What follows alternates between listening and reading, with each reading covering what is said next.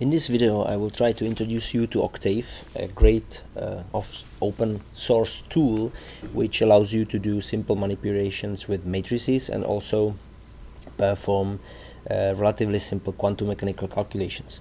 So I have already opened the Octave for you and made it small enough to fit the window.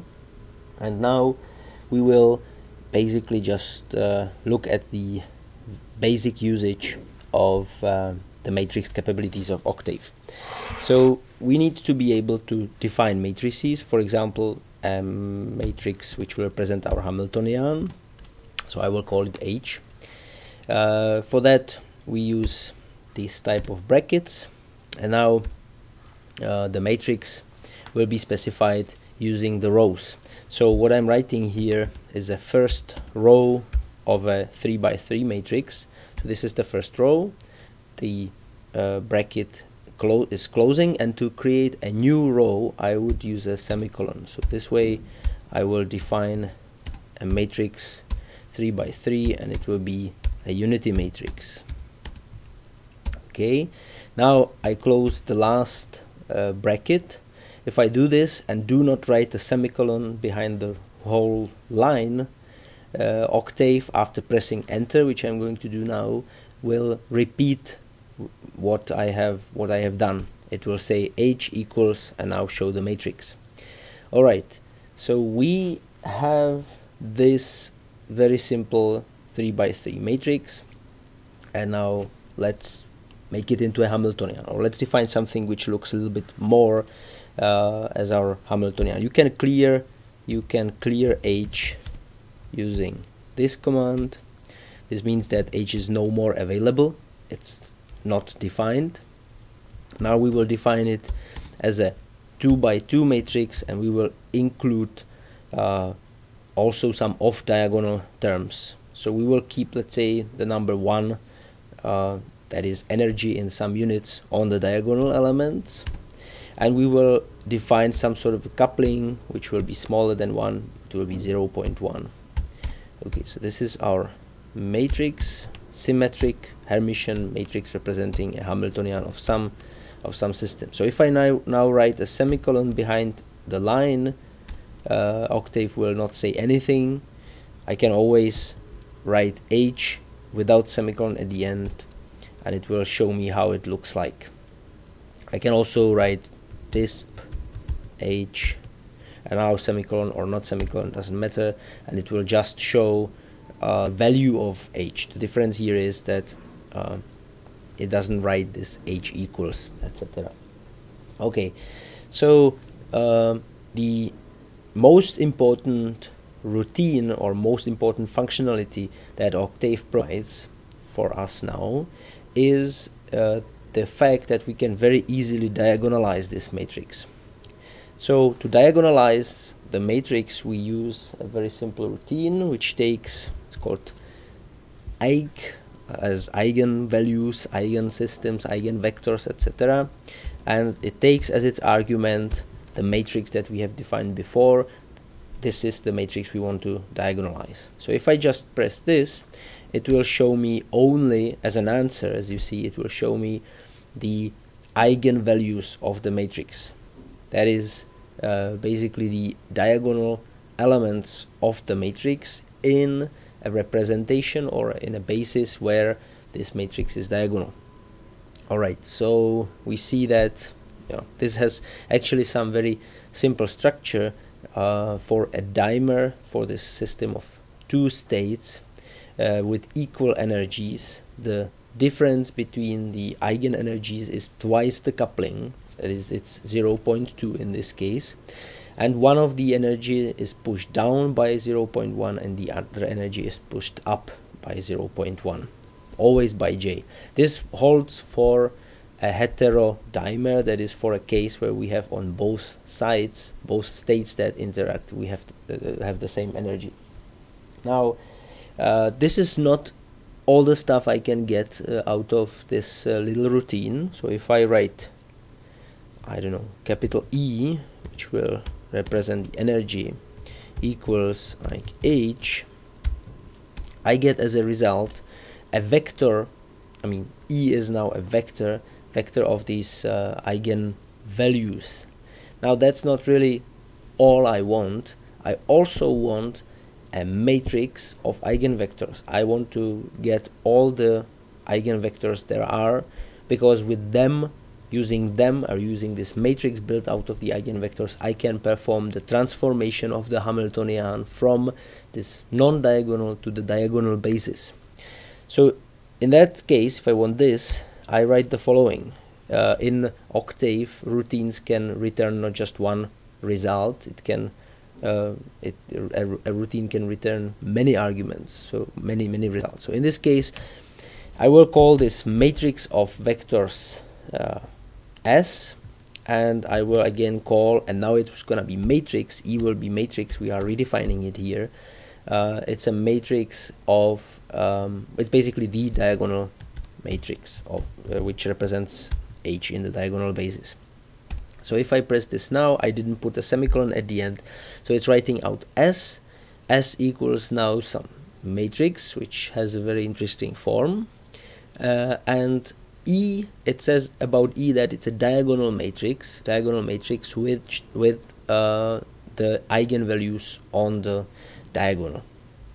Okay, so this is basically all the information. That's the routine we will need to perform calculations of the dynamics of our little systems represented by the Hamiltonian H.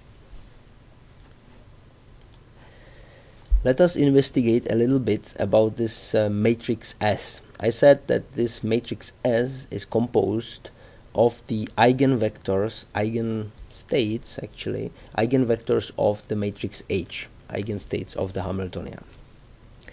And somewhere else we also said that S actually is composed of these vectors.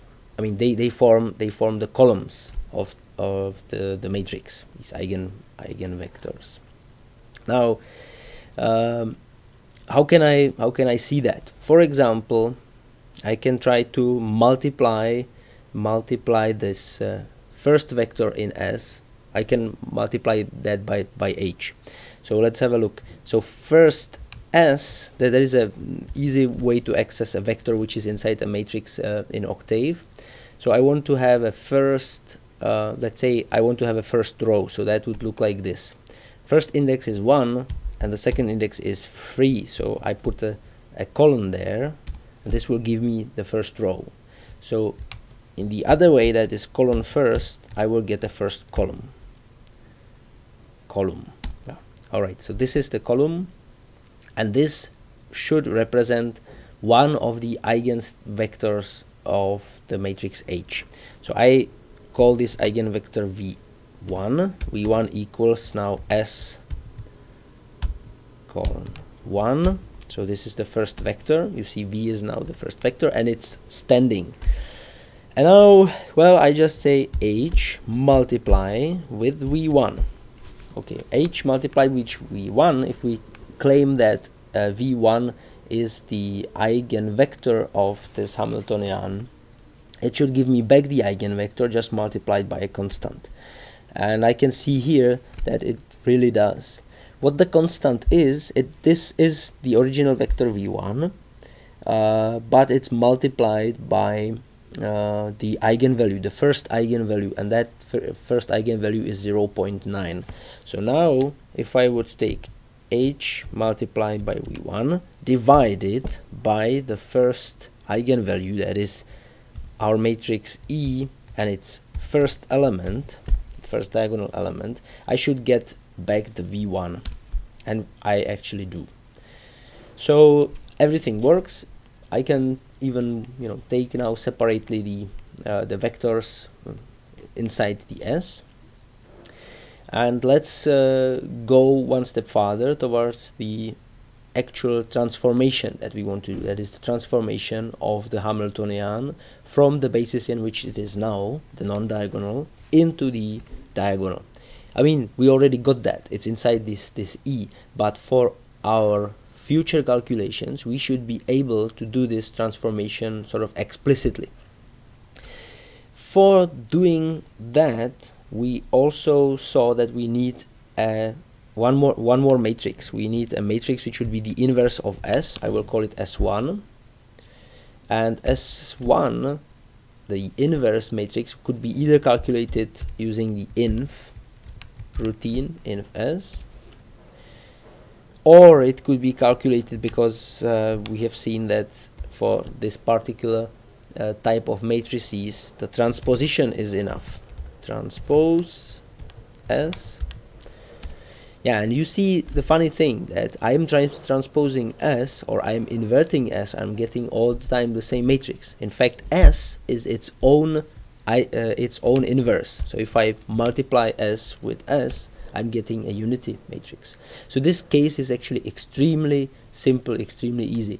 It's not always like that. Actually, it's never like that, except for this particular simple case. It's very rare that a matrix would be its inverse. All right. Another thing that we could see is that this matrix routine, this Ike routine, is already giving us orthonormal vectors. That's, as you see, as you see here, those vectors are normalized, so that when I multiply them, two of them together, I'm getting 1. That's how I would get this this property that S multiplied by S is equal unity matrix. Okay, so now I have everything in my hands. Somewhere else we have written that if I take S inverse, multiply by H, and then multiply that by S again, I'm going to get a diagonal matrix with the eigenvalues on the diagonal. And this indeed I do. So this S1 multiplied by H multiplied by S, which represents the S inverse multiplied by Hamiltonian multiplied by S. This is the transformation that we will be using for all the other work on the, let's say, propagation of Schrödinger equation, or for that matter even density matrix equations for closed systems. I think this is enough now. In the next video we'll make few more steps towards actually calculating something, and we will also introduce scripts so that we don't have to repeat all the typing all the time inside the Octave here.